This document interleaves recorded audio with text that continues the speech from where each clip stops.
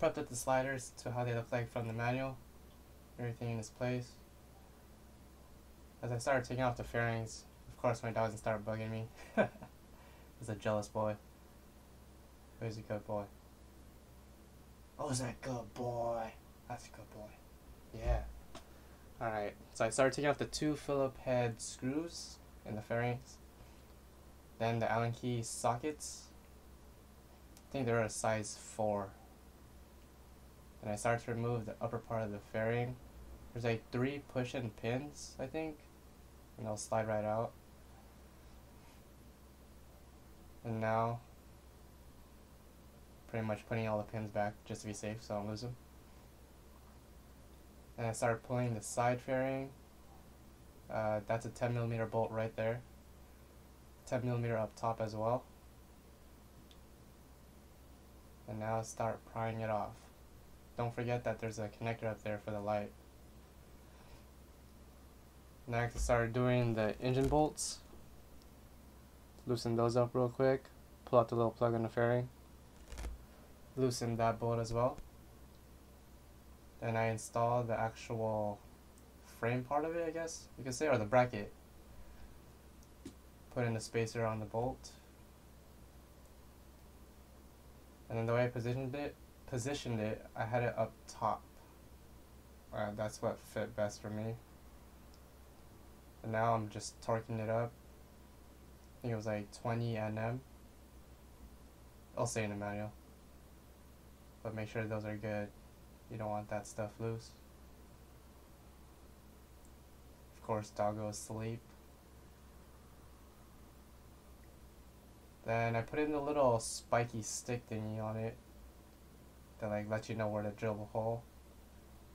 Drill the hole. Forgot to record the rest of it, but as you can see here, it's touching the fairing itself, so you gotta trim that.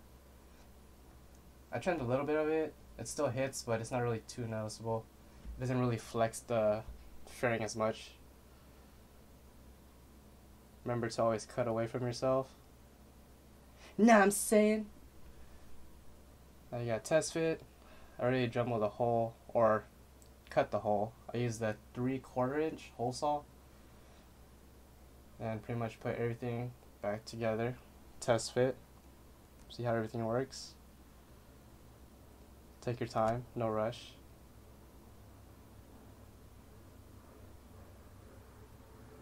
And that bottom fairing has the longest bolt of the Allen keys. Everything else is pretty much the same.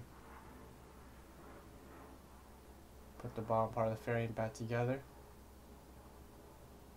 Now the back part of the fairing. Twist, twist, twist, baby. Make sure everything is snug.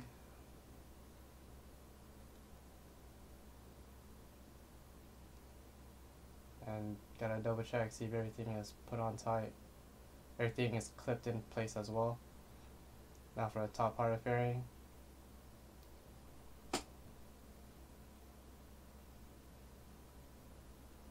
think I was looking at where it was hitting on the bracket itself. Gotta give the dog some scratches. Being a good boy. Yep. That's a good boy. Little voiceover. That's a good boy. Who's a good boy? That's a good boy. He's enjoying life for sure. Now tighten everything up. Now to put the actual frame slider itself on. I think that was a 17mm. Not too sure. You'll see it when you get it. Time to torque everything down. Actually just torque the actual frame slider to the bracket. I think I also torqued that to 20. Now for the left side. Oh, I also did the right side first, which is a lot harder because of that little swivel on the bracket where you can adjust it. I highly recommend doing the left side first. Pretty much the same thing as the right side. Simple pimple, no biggie.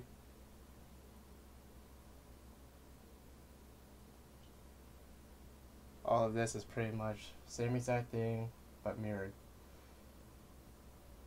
The front part of the fairing, I had a hard time putting the clips on. There was like 3 clips that hooked onto the actual main headlight area, and it was kind of tricky for me, but I was able to do it. This side was a lot easier because the bracket was pretty much straight and there was only one way for it to go on. You always want that threaded part, the piece I'm touching right now, you want that on the back side. Now you want to put the clips on and double check everything is where it's supposed to be. And where that thread hits, you want it to hit the fairing so it marks the spot where you're going to drill. So I was squeezing the bracket to the fairing so that the dimple part of that bolt hits the frame and makes a mark so I know where I'm going to drill. So here I'm taking out the fairing again, little by little. And I pretty much drilled the hole and putting everything back. I totally forgot to record the drilling part of that side, but whatever. Now is one of my dumb moments. I was like, I'm pretty sure this will fit this way. I was like, wait. Like, oh, it finally clicked.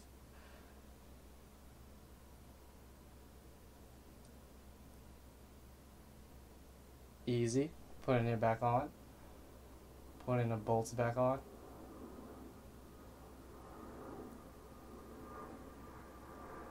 Nothing too hard, nothing too hard. Using that little fairing part on top was kind of tricky because sometimes you gotta move the handlebar to get it to fit in properly. And there are also clips on those, along with the little plastic tab clips. I'm pretty sure I'm using the wrong turns for it, but whatever. You get the idea. And that's 10mm, I believe. Actually, no, that was the size 4 Allen key.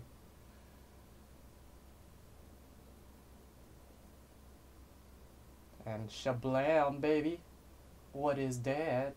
Slow-mo, babes. Protection.